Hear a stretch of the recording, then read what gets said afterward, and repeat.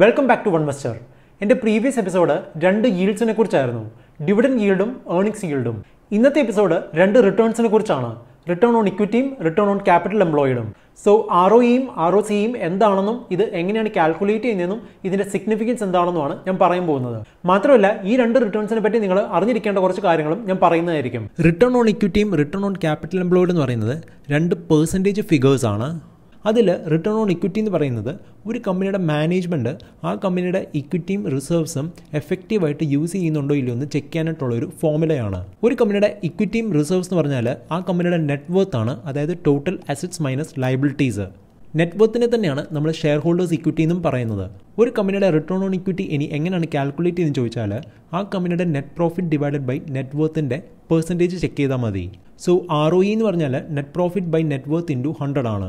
ഇനി return on capital employed എന്ന് പറഞ്ഞാൽ ഒരു കമ്പനിയുടെ മാനേജ്മെൻറ്റ് ആ കമ്പനിയുടെ ഇക്വിറ്റി മാത്രമല്ല ഡെപ്റ്റും എഫക്റ്റീവായിട്ട് യൂസ് ചെയ്യുന്നുണ്ടോ ഇല്ലയോ എന്ന് ചെക്ക് ചെയ്യാനായിട്ടുള്ളൊരു ഫോർമുലയാണ്. സോ ഒരു കമ്പനിയുടെ ക്യാപിറ്റൽ എംപ്ലോയിഡ് എന്ന് പറഞ്ഞാൽ ആ കമ്പനിയുടെ net worth plus long term ഡെപ്റ്റ് ആണ്.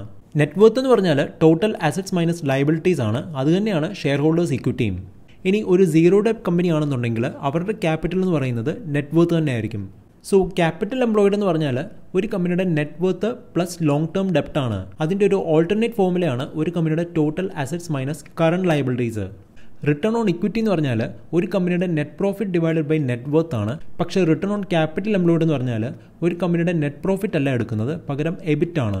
എബിറ്റ് എന്ന് പറഞ്ഞാൽ earnings before interest and taxes എന്നാണ്.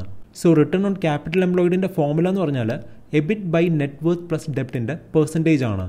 ഇനി നമ്മൾ ചെക്ക് ചെയ്യുന്നത് ഒരു സീറോ ഡെപ്റ്റ് കമ്പനി ആണെന്നുണ്ടെങ്കിൽ അവിടെ ROC എന്ന് പറഞ്ഞാൽ എബിറ്റ് ബൈ നെറ്റ് വർത്ത് ആണ്. ഇനി ഇതാണ് ROEയുടെയും ROCയുടെയും എക്സാമ്പിളും ഒരു കമ്പാരിസൺ എന്ന് പറയുന്നത്. സോ ഞാൻ രണ്ട് കമ്പനീസിനെയാണ് കമ്പയർ ചെയ്യുന്നത്, ABC ലിമിറ്റഡും XYZ ലിമിറ്റഡും. ABCയുടെ സെയിൽസ് എന്ന് പറയുന്നത് 1000 crores ആണ്, അവരുടെ എബിറ്റ് എന്ന് പറയുന്നത് 250 crores ആണ്, അവരുടെ ഒരു വർഷത്തെ പ്രോഫിറ്റ് എന്ന് പറയുന്നത് 100 crores ആണ്, അവരുടെ നെറ്റ് വർത്ത് എന്ന് പറയുന്നത് 500 crores ആണ്, അവരുടെ ഡെപ്റ്റ് എന്ന് പറയുന്നത് 0 ആണ്. സോ അവരുടെ നെറ്റ് വർത്ത് തന്നെയാണ് അവരുടെ ക്യാപിറ്റൽ എന്ന് പറയുന്നത്, അത് 500 crores ആണ്. സോ ABCയുടെ റിട്ടേൺ ഓൺ ഇക്വിറ്റി എന്ന് പറയുന്നത് net profit divide by net വർത്തിൻ്റെ percentage ആണ്, അതായത് 100/500ൻ്റെ പെർസെൻറ്റേജ്, അതായത് 20% വരും ABC ലിമിറ്റഡിൻ്റെ ROE എന്ന് പറയുന്നത്. ഇനി അവരുടെ റിട്ടേൺ ഓൺ ക്യാപിറ്റൽ എംപ്ലോയിഡ് എന്ന് പറഞ്ഞാൽ അവരുടെ EBIT divided by net worth plus ഡെപ്റ്റ് ആണ്. അതെന്ന് പറയുന്നത് 250/500ൻ്റെ പെർസെൻറ്റേജ് ആണ്, അതായത് 50% വരും. ഇനി നമുക്ക് XYZൻ്റെ റേഷ്യോസ് ചെക്ക് ചെയ്യാം. അവരുടെ സെയിൽസ് എന്ന് പറയുന്നത് 2500 crores ആണ്, അവരുടെ എബിറ്റ് എന്ന് പറയുന്നത് 500 crores ആണ്, അവരുടെ നെറ്റ് പ്രോഫിറ്റ് എന്ന് പറയുന്നത് 200 crores ആണ്, അവരുടെ നെറ്റ് വർത്ത് എന്ന് പറയുന്നത് 250 crores ആണ്.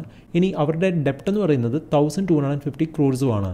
സോ XYZൻ്റെ ക്യാപിറ്റൽ എംപ്ലോയിഡ് എന്ന് പറഞ്ഞാൽ അവരുടെ നെറ്റ് വർത്ത് ആയ 250 crores പ്ലസ് അവരുടെ ഡെപ്റ്റ് ആയ 1250 crores ആണ്. സോ അവരുടെ ക്യാപിറ്റൽ എംപ്ലോയിഡ് എന്ന് പറയുന്നത് 1500 crores വരും. അങ്ങനെയാണെങ്കിൽ XYZൻ്റെ റിട്ടേൺ ഓൺ ഇക്വിറ്റി എന്ന് പറയുന്നത് അവരുടെ നെറ്റ് പ്രോഫിറ്റ് ആയ 200 crores divided by net worth ആയ 250 crores ആണ്, അതെന്ന് പറയുന്നത് 80% വരും. ഇനി അവരുടെ റിട്ടേൺ ഓൺ ക്യാപിറ്റൽ എംപ്ലോയിഡ് നോക്കുകയാണെങ്കിൽ അവരുടെ എബിറ്റ് ആയ 500 crores ഡിവൈഡഡ് ബൈ അവരുടെ ക്യാപിറ്റലായ 1500 crores ആണ്, അതെന്ന് പറയുന്നത് 33% വരും. ഈ രണ്ട് എക്സാമ്പിൾസ് ഞാനൊരു കമ്പാരിസണിന് വേണ്ടിയിട്ട് എടുത്താണ്, അല്ലാതെ ABC ലിമിറ്റഡ് എന്ന് പറയുന്നത് XYZനേക്കാളും നല്ലതാണെന്നോ അല്ലെങ്കിൽ XYZ എന്ന് പറയുന്നത് ABC ലിമിറ്റഡിനേക്കാളും നല്ലതാണെന്നോ പറയാൻ വേണ്ടിയിട്ടല്ല. ഇനി റിട്ടേൺ ഓൺ ക്യാപിറ്റൽ എംപ്ലോയിഡിൻ്റെ സിഗ്നിഫിക്കൻസ് എന്താണെന്ന് ചോദിച്ചാൽ റിട്ടേൺ ഓൺ ഇക്വിറ്റി എന്ന് പറയുന്നത് ഒരു കമ്പനിയുടെ ഇക്വിറ്റി മാത്രമേ കൺസിഡർ ചെയ്യുന്നുള്ളൂ, പക്ഷേ ROCE എന്ന് പറയുന്നത് ഒരു കമ്പനിയുടെ ഇക്വിറ്റി മാത്രമല്ല ഡെപ്റ്റും കൺസിഡർ ചെയ്യും. സോ ROCE എന്ന് പറയുന്നത് ക്യാപിറ്റൽ ഇൻറ്റൻസീവ് സെക്ടേഴ്സിലുള്ള കമ്പനീസിനെ എല്ലാം കമ്പയർ ചെയ്യാനും അനലൈസ് ചെയ്യാനും ഭയങ്കര യൂസ്ഫുൾ ആണ്. പക്ഷേ അങ്ങനെ കമ്പയർ ചെയ്യുമ്പം ഒരു ഇൻഡസ്ട്രിയിലുള്ള കമ്പനിയെ അതേ ഇൻഡസ്ട്രിയിലുള്ള കമ്പനിയായിട്ട് തന്നെ വേണം കമ്പയർ ചെയ്യാനായിട്ട്. ഒരു കമ്പനിയുടെ return on ഇക്വിറ്റിയും return on capital എംപ്ലോയിഡും high ആണെങ്കിൽ അതൊരു ഹൈ ക്വാളിറ്റി കമ്പനി ആകാനാണ് ചാൻസ് കൂടുതൽ. അതിൻ്റെ റീസൺ എന്ന് പറഞ്ഞാൽ നമ്മളുടെ റിട്ടേൺസ് എന്ന് പറഞ്ഞാൽ ശരിക്കും ആ return on ഇക്വിറ്റിയും return on capital എംപ്ലോയിഡും ആണ്. സപ്പോസ് നമ്മളിപ്പോൾ ഒരു സ്റ്റോക്കിൽ ഇൻവെസ്റ്റ് ചെയ്തിട്ട് സ്റ്റോക്ക് എക്സ്ചേഞ്ചുകളെല്ലാം അങ്ങ് പൂട്ടിപ്പോവാണ്, നമ്മളുടെ കയ്യിലുള്ള സ്റ്റോക്ക് വേറെ ആർക്കും വേണ്ടാന്നുണ്ടെങ്കിൽ ശരിക്കും നമ്മളുടെ ഇൻവെസ്റ്റ്മെൻറ്റിൻ്റെ റിട്ടേൺസ് എന്ന് പറയുന്നത് ആ ROEയും ROCയും ബേസ് ചെയ്തിട്ടായിരിക്കും. ഒരു കമ്പനിയുടെ ROEയും ROCയും ഭയങ്കര ഹൈ ആണ്, പക്ഷേ ആ കമ്പനിയുടെ സ്റ്റോക്ക് പ്രൈസ് എന്ന് പറയുന്നത് താഴോട്ട് തന്നെയാണ് പൊയ്ക്കൊണ്ടിരിക്കുന്നതെന്നുണ്ടെങ്കിൽ അതൊരു റെയർ ഈവൻ്റ് ആയിരിക്കും. കാര്യം ഞാൻ നേരത്തെ പറഞ്ഞ പോലെ തന്നെ ROEയും ROCയും ഹൈ ആണെങ്കിൽ അതിനർത്ഥം അതൊരു ഹൈ ക്വാളിറ്റി കമ്പനിയാണെന്നാണ്. ഇനി എത്ര പെർസെൻറ്റേജ് ആണ് ഒരു നല്ല ROEയും ROCയും എന്ന് ചോദിച്ചാൽ ROEയും ROCയും ഒരു 20% മുകളിലാണെങ്കിൽ അതൊരു നല്ല ഇൻവെസ്റ്റ്മെൻറ്റ് ആകാനുള്ള ചാൻസ് ആണ് കൂടുതൽ. എൻ്റെ അപ്കമിങ് എപ്പിസോഡിൽ ഒരു കമ്പനിയുടെ പ്രോഫിറ്റ് ഗ്രോത്തിനെ പറ്റിയും അതിൻ്റെ സിഗ്നിഫിക്കൻസിനെ പറ്റിയാണ് ഞാൻ പറയാൻ പോകുന്നത്. ഈ എപ്പിസോഡ് നിങ്ങൾക്ക് യൂസ്ഫുൾ ആയിട്ട് തോന്നിയിട്ടുണ്ടെങ്കിൽ ലൈക്ക് ചെയ്യുക അല്ലെങ്കിൽ ഡിസ്ലൈക്ക് ചെയ്യുക. So good bye until the next episode.